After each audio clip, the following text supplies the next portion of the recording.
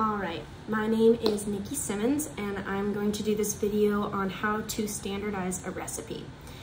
And a standardized recipe is basically something that you can create, and it's something that's been simplified so that it's very straightforward and it creates the same quality, quantity, and it creates uniformity in all of the products that are made using that recipe. So it's basically like a format that you're using so that you know exactly what's going into it, how you're making the recipe, and what you're going to get out of it.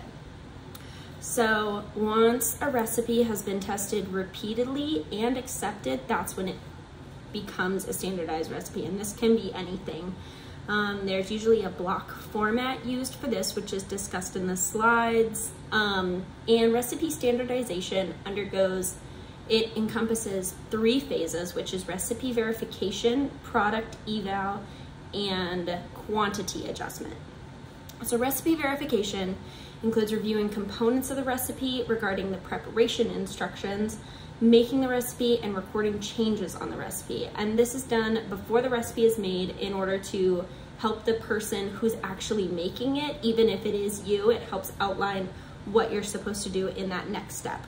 So product eval examines the level of acceptability that the food service managers, the customers, and the staff have towards the product. So then the recipe is adjusted based on the quantity needed.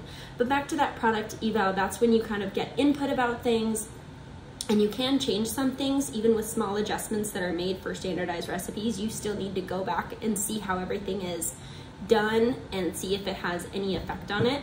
And then for the quantity method, there are different ways of doing things and kind of scaling up or down, like the factor method or the percentage method, and you can do different things depending on kind of what the recipe is and how it might be easiest. You could also scale it up by 20 servings, 25 servings.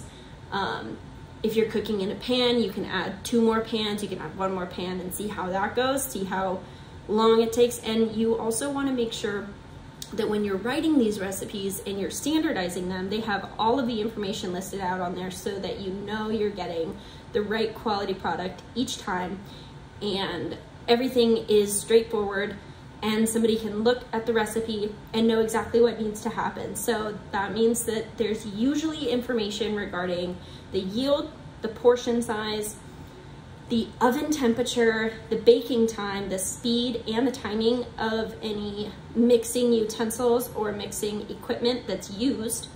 The amounts are stated in US weights and measures. Sometimes there's nutritive values added on there. It doesn't have to be. According to what the slides were saying, it's more or less needed. There's also production, service, and storage information listed on there as well, because if all of it isn't being used, you need to figure out what to do with the rest and how to kind of go about making it for the next time and knowing what you're going to need and what you don't.